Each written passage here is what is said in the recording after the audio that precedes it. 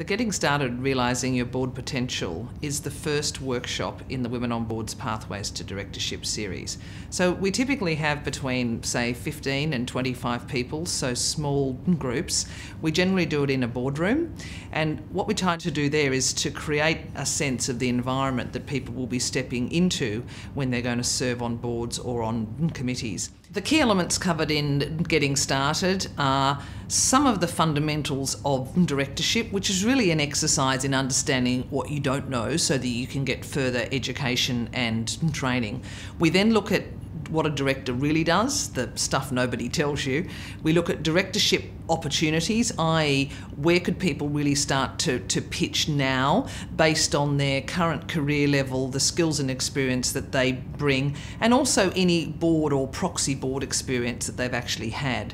We then finish off looking at people's CVs and how they can start to pitch themselves through to board and committee roles. Women on Boards has always maintained that thinking about boards or committees earlier in your career is particularly beneficial for women for two reasons. The first is it can really be an adjunct to your career.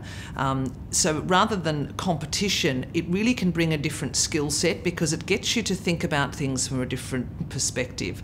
The other thing is that if you have to step out for parental leave, or you've got ageing parents, or you want to do further study and you're going to have sort of a significant time out of the workforce, much of the evidence shows that when you step back in, it's very difficult to often step back in at the same level or in fact progress as quickly as some of your male colleagues.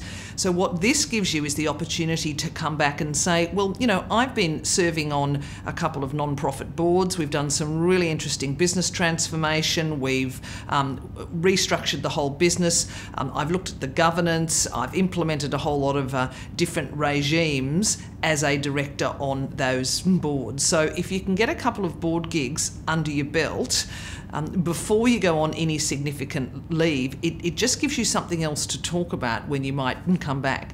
Aside from that, many people really enjoy serving on government, non-profit and a whole host of other boards because of the fact that we all like to give back, and everybody likes to give back to the community and to the society in which we all live.